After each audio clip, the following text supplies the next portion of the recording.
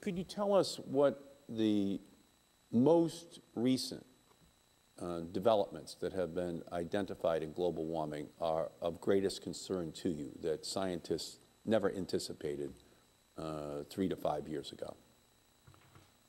I think one issue that's causing a lot of concern among scientists, Mr. Chairman, is the possibility of collapse of the Greenland and West Antarctic ice sheets. And if that were to happen, then essentially we would be changing the geography of this planet, because you would have sea level rise of several meters.